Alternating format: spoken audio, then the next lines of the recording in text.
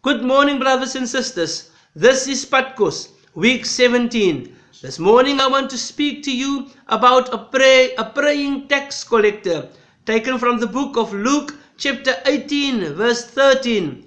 But the tax collector stood at a distance. He would not even look up to heaven, but beat his breast and said, God, have mercy on me, a sinner.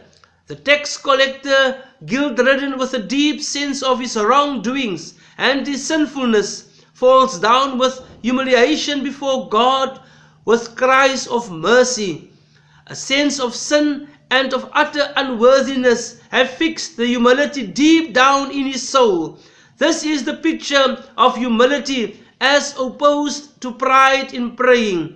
Here we see, by sharp contrast, the utter worthlessness of self-praise in praying. We see the beauty and the divine praise that comes to humility of heart, self-depreciation and self-condemnation when a soul comes before God in prayer. Let us pray.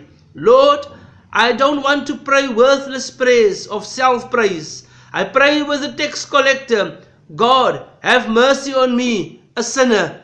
Amen. This is Padkos. Have a blessed day, a blessed week, dear brothers and sisters. Stay safe and be blessed. I thank you very, very much.